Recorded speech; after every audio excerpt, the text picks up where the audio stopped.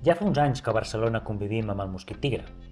Originari de les selves tropicals sud-asiàtiques, l'espècie s'ha establert als carrers de la ciutat.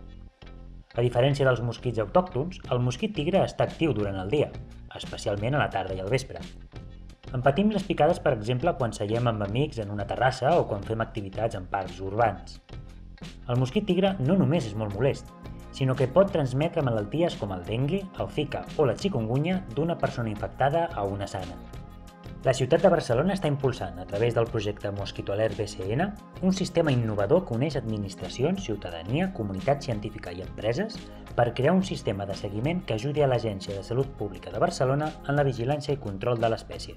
La col·laboració de totes aquestes comunitats permet que l'agència pugui fer un millor seguiment del mosquit tigre. Aquest sistema integrat inclou l'ús de trampes de mosquit distribuïdes per la ciutat que permeten conèixer l'abundància del mosquit. També inclou trampes intel·ligents desenvolupades per l'empresa tecnològica IRIDEON a Barcelona.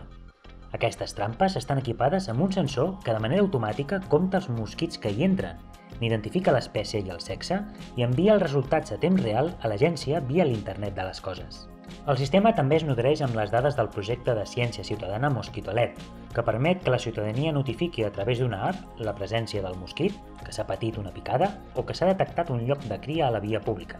La informació ciutadana és molt important per ajudar a l'agència a descobrir llocs problemàtics i nous punts de cria a tractar per evitar la proliferació del mosquit. Les dades obtingudes de les trampes tradicionals, les trampes intel·ligents i la ciència ciutadana es combinen amb dades d'usos del sòl, demografia i climàtiques per generar mapes de risc d'interacció entre humans i mosquits a temps real i prediccions a una setmana vista de l'evolució del risc. Aquesta informació ajuda a l'agència a gestionar les accions de vigilància i control i a reduir el risc d'aparició de casos autòctons o brots de malalties tropicals importades, com el dengue, el zika o la chikungunya. Tu també pots participar en aquest sistema innovador.